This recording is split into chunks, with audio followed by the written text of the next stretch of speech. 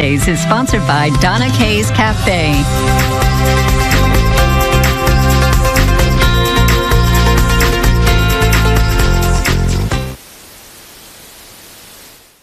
All right, from one area of the studio to this part of the studio. It was very fast. I love it. All right, so it is Weather Wednesday, a time when Kevin and I get to talk about the weather a little more in depth together. And I had someone earlier this week asking me, with all of the warm weather, are we going to see rapid snowmelt? Of course, that was such a huge concern last year when we had that really above average snowpack. Yeah, and this year's snowpack not as high as last year, and we're not seeing an extreme temperature incline as we saw last year. And so we were worried about our rivers. We were looking at different reservoirs maybe overflowing, but that's not the case this year so far. It is not indeed, and we can show you that by the numbers here. Yeah, let's show you those numbers here this afternoon. Go to the weather computer, and we are going to talk about where our snowpack is and where it was last year at the same time. All right, let's go back here. I want to show you Lake Tahoe. So pretty. Maybe my computer will cooperate. Okay, South Lake Tahoe, you can still see snow in the distance there. It's 58 degrees. So yes, we're starting to see temperatures warming, so we're getting a slow melt off out of the Sierra. But I want to show you where the snowpack is right now.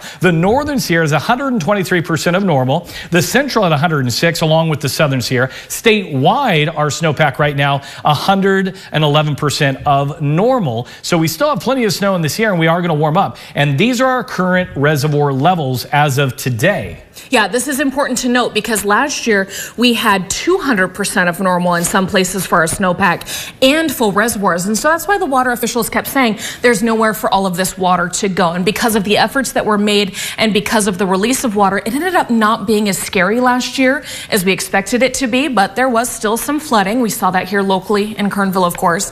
Now look at how we are today. About 100% of normal, a pretty average year. 96% capacity at Lake Shasta as of today. 91% in Oroville, 80 in Folsom. But of course, we care about local reservoirs. Yeah, Lake Isabella, everybody's eyes is always on the lake. So this is where we sit right now. So last year we had 299,000 acre feet of water in Lake Isabella. Right now we sit at 271,000, just shy of 272,000 acre feet. So actually the lake is down 9% from last year.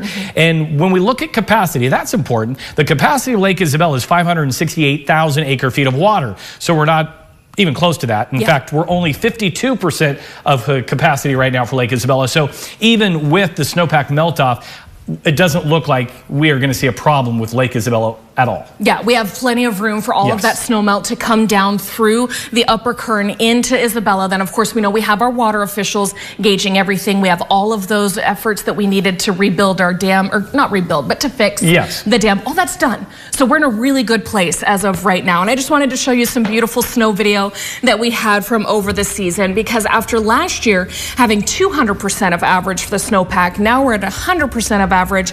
It's been 2 really good years in a row. And it got scary last year because before this water hits Lake Isabella, it comes in out of Kernville. And we saw all of that rush of water overflowing the banks in Kernville. Again, it doesn't look like we're going to be under that same condition as we saw last year. Our snowpack isn't as great. And right now, temperatures are warming slightly, not at once. Where you get that problem is where you go from, let's say, 50s, and then we're at 90, 100 degrees in some locations, and we see rapid melt off. I don't see that. And also, we're looking at long term in the month of April, towards the end of the month, we're looking at maybe more moisture. So there's a 40 to 50% chance of seeing above normal precipitation here in the next few weeks. That will also help with a slow melt off. Exactly, as long as it's snow. If we stack more snow on top of snow, we're good. If we get a soaking Pineapple Express on top of snow, that's a little concerning. We're not saying that's going to happen, but these are the things that Kevin and I watch. Finally, a last note for you today. The National Weather Service also noting that here in the Valley, we need to have 3 or more days in a row of 90s to really cause that rapid snow melt. Even though it's warm this week, we're not seeing that.